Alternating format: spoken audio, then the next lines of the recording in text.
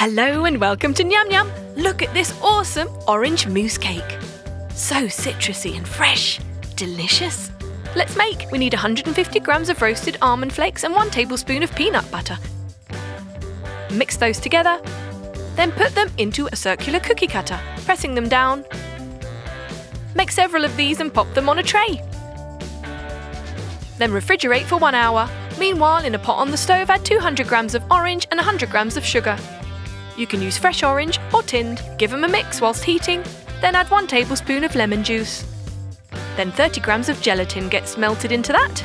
Lovely. Pour that into a dish and refrigerate for 2 hours until set. Once set, you can cut out some circles.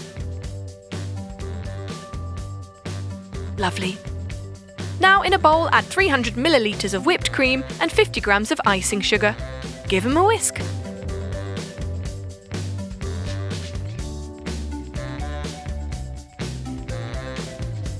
Then add 15 grams of gelatin and 1 tablespoon of pure orange extract. Mix those in. Pop in a food piping bag and pipe your mousse mixture into some moulds, half filling each one.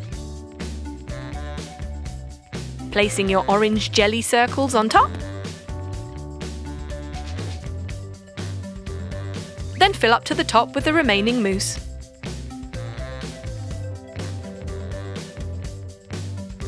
Lovely. Give it a tap and refrigerate for 4 hours. Meanwhile, in a pot on a stove, add 200 grams of sugar, 100 millilitres of water and 150 millilitres of sweetened condensed milk. Mix them together, then add in 200 grams of white chocolate and melt that in. 50 millilitres of orange syrup goes into that. And finally, 40 grams of gelatin. Now your mousse moulds are ready. Pop them on top of an upside-down glass over a plate and pour on your orange mirror glaze. The plate will catch the drippings. Now we just need to place them on top of our base and pop on the chocolate decoration. And there you go, a very realistic looking orange mousse cake.